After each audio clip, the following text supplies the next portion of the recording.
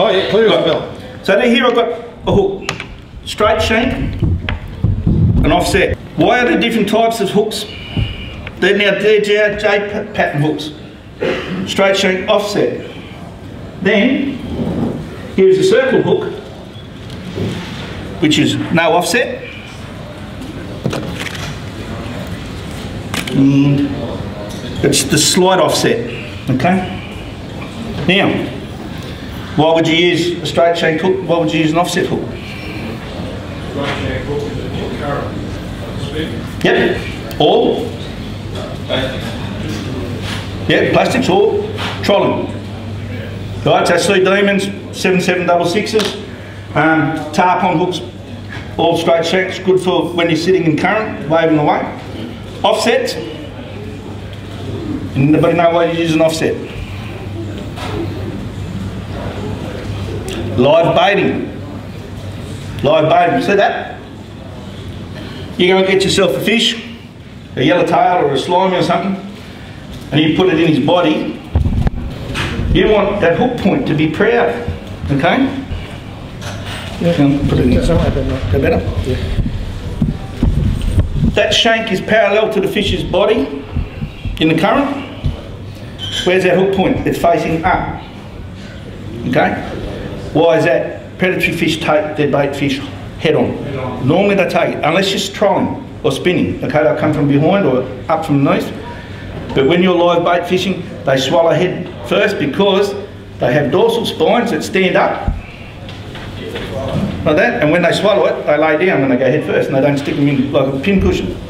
So when you use an offset hook for juice, and I can walk around with this, you can see that with that fish along the body, the shank's along the body, where's the point of the hook? It's facing upwards. The point of the hook is nice and proud. You come to circle hooks. Right, that's called a mustard wide gap, or big mouth. Gamma cats, we call them a shiner. Everybody's got their favourites. I'm just an old mustard man from way back. Why are they that? It looks like it's bent. Do you know why circle hooks are like that? Because they're a commercial pattern hook.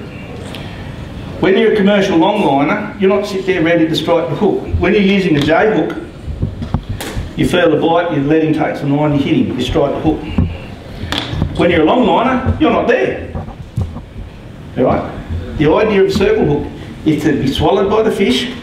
As he turns and runs away, it turns around in his mouth.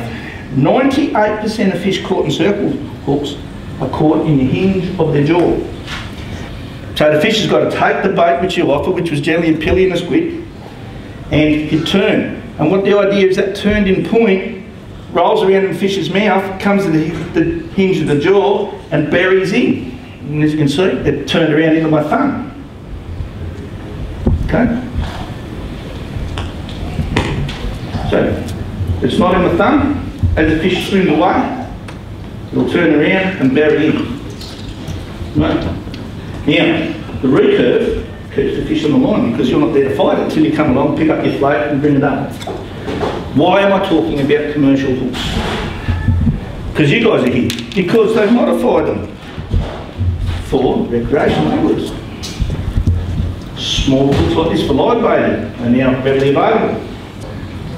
When you're fishing with circle hooks, let the fish run with it. So, if you're out there fishing with a live bait, hook it through his nose. Now the best rig I can say with these circle hooks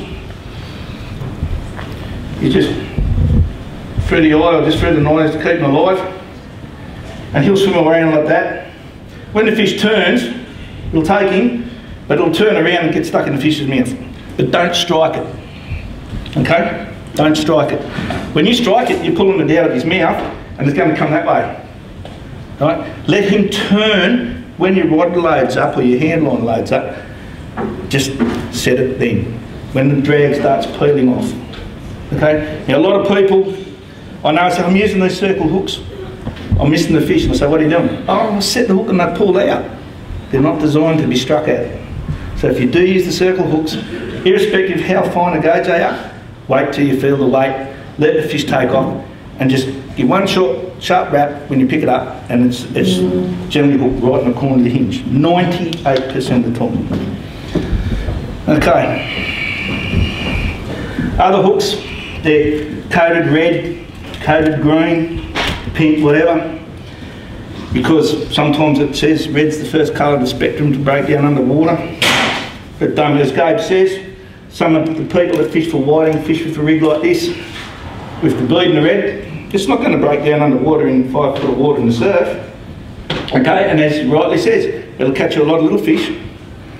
But if there's a nipper or a worm out there on the beach, you only need that because the big whiting will push the little fellas out of the way to get your nipper or your worm. So don't worry about with the red tube unless you want to be annoyed by a lot of little fish.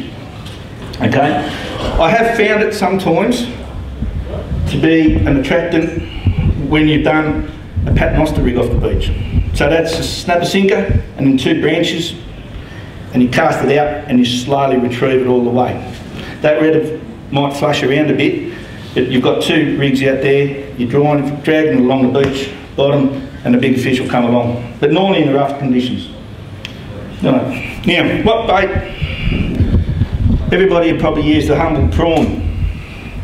And these are a good old Windy Banks Hawkesbury prawn, probably the best prawn you'll ever get. Hawkesbury prawn, beautiful to eat, beautiful to use as bait too.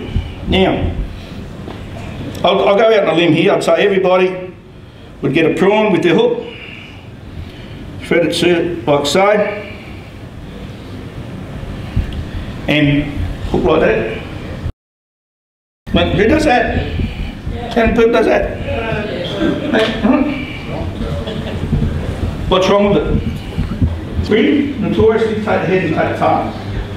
Okay? But what's really wrong with it is he comes in and does it, guess what? There's a hook point. Not where it should be. Not where it should be. Okay? So guess what? Up there, what's that doing? Floating around. Yeah, but how's it floating around? Spinning. Wrong way. Floating with the current. What do prawns do? They swim with the current, don't swim backwards. Who's seen a prawn swim backwards? No. So I haven't. They flip backwards, I was going to say. but they won't hold. What's the third problem? If you're drifting, it's a turbo prawn. Prawns don't swim backwards in the current. So, sort of understand what I'm starting to say now. You're going to go all this trouble buying your bait, choosing a hook. What are you going to do? I'm going to show you the Johnson Windy Banks swimming prawn. Now Len, we'll try this. You take this Aberdeen hook and we'll just make sure that it's the right hook for this, and he is.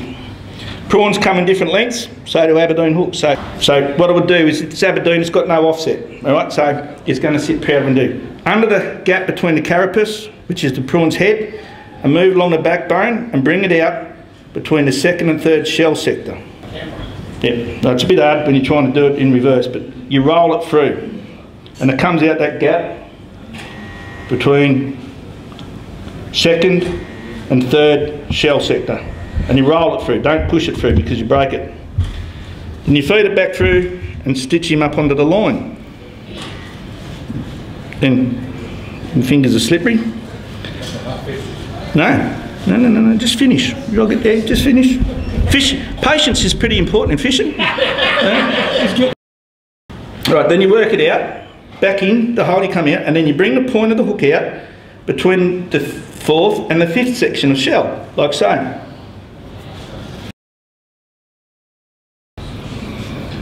Now, see what I've done there? There's the lens. Get me fat things out of the way. You can just see the hook here. Yeah, contrast.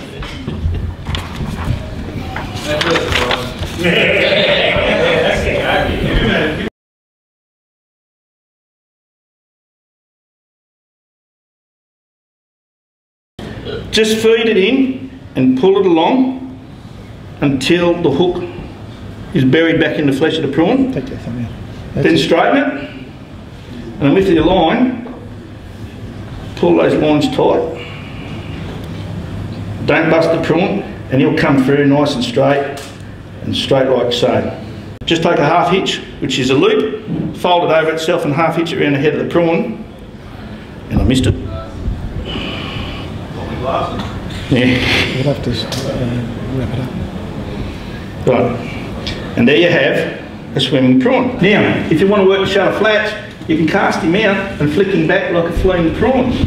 And in 10 inches of water, people are tossing expensive $25 Lucky Craft lures and all that for whiting and that, for poppers. That's a 7-cent popper. Like you flick it across the surface. But when you drift, he's going forward. Okay? Same for yabbies? So, no yabbies. You'll kill a yabby doing that. So there is a nice exposed hook point. It's something that's very similar like a lure, isn't it? Yeah, well about 30 odd years ago I was looking at a DLO shrimp lure. And there's a fellow by the name of Gil Shot. Used to be the founding editor and publisher of Saltwater Fishing Australia. Laurie and Julie and I both wrote for Gil. And Gil was an advocate of DLO shrimp. And I said, I'm better. And he said, where'd you work that out? And I said, well, me and Dad worked out fishing Hawkesbury River brim comps. Okay? Now, once again, that hook point was nice and exposed. And you now have the Johnson Mini Banks swimming prawn rig. So I'll pass that around for you to have a closer look. One thing you do, you're going to may have bait that spins, so it doesn't matter, you can use an offset.